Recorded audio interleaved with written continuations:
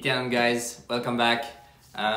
Today video I wanted to share how to protect yourself from negativity kind of topic.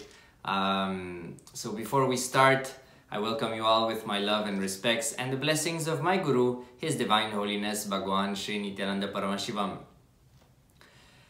We are celebrating Skanda Shashti right now, which is a festival which is about Lord Muruga Subramanya, one of the sons of Shiva, and he conquered 3 demons, and that is basically the festivity that is going on.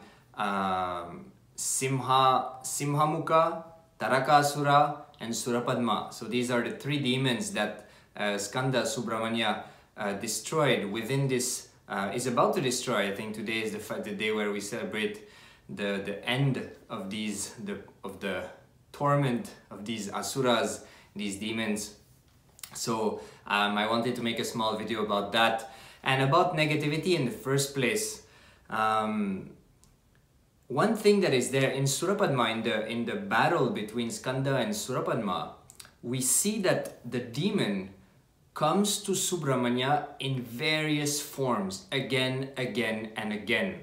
And Skanda or Subramanya or Muruga, he has to identify and to destroy all the different manifestations of that demon. At the end, the demon even comes in the form of a mango tree. So what I wanted to share is that when we operate from powerlessness, or beings who decide to operate and invest their lifetime and energy in powerless cognitions, they will automatically aim to, destroy things around them. Most of the time, it's not a conscious decision. They don't realize, they're too caught in the pattern, in the life negative thought current. They're so caught in it that they don't even see the delusion that they generate for themselves. So it's not like they're doing it consciously, but yeah, in a certain way, yeah, because they don't cherish the yearning or the desire to manifest completion in their life. And they fail to see, or I should say they avoid seeing, that they are stuck in that dimension.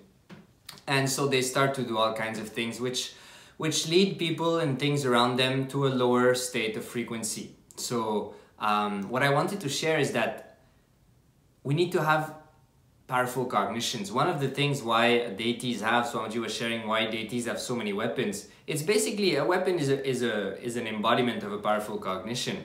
So you need to have a lot of powerful cognition, and you need to be able to grasp and see the space from which the being in front of you operates, because otherwise you will not be able to identify how to engage with that being. So that's why third eye is so important. So with the third eye, you can see the space from which the people come towards you, and then from there you know how to engage with them, how to respond to them, and how to enrich them.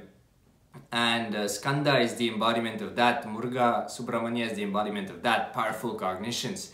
The demon keeps coming in various forms, but he is not fooled by any of these forms. He identifies it and removes it and stops it right away. I can say also, it's like when the mind is cherishing powerless cognitions. Mind is always cherishing powerless cognitions, but when you give a cognition to a mind, earlier, a few days back, 2 days back, I made a video about attachment, right? So for instance, when you have an understanding, a spiritual understanding that your mind grabs, instead of your being grasping it and making it an experience for you and an understanding, the mind grabs it.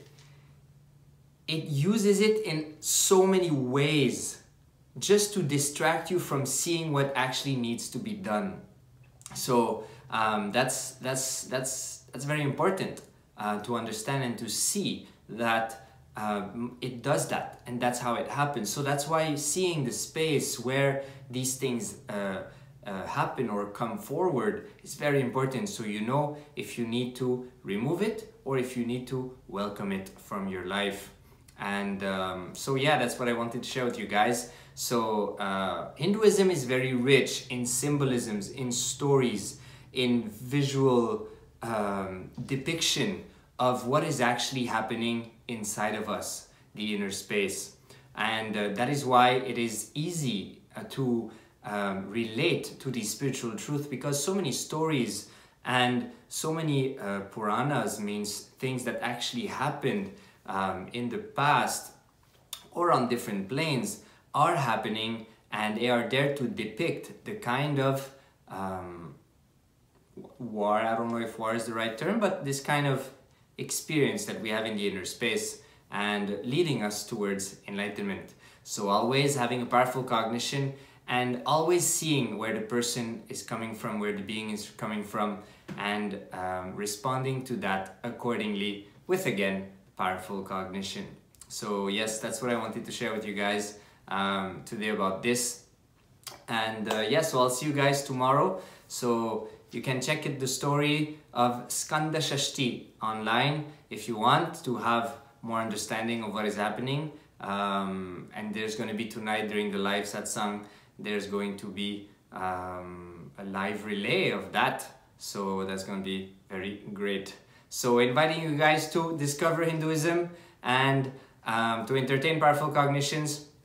So don't forget, subscribe, like, comment, and thank you for your support for all of those who do watch these videos on a regular basis and who leave comments and share whatever they feel like sharing at that moment. So with this, I'll see you guys tomorrow. Nithyanandam.